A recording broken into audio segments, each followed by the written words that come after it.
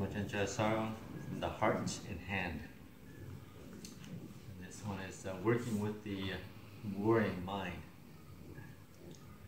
The more you worry about things, the more of a habit it becomes. Worry becomes an addiction. If you don't have something rational to worry about, you'll find something irrational. Worrying about a form of suffering that may or may not occur in the future, you create suffering for yourself in the present. And worry doesn't affect your mental health alone. It depletes your immune system and makes you vulnerable to many kinds of physical illness. So, what can you do? The most important thing is to shift your attention from the object of worry to the experience of worry itself. And what is the first thing you noticed?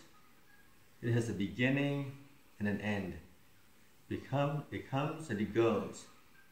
A very simple observation, but a profound one. Worry is merely a visitor to our mind. It doesn't live there.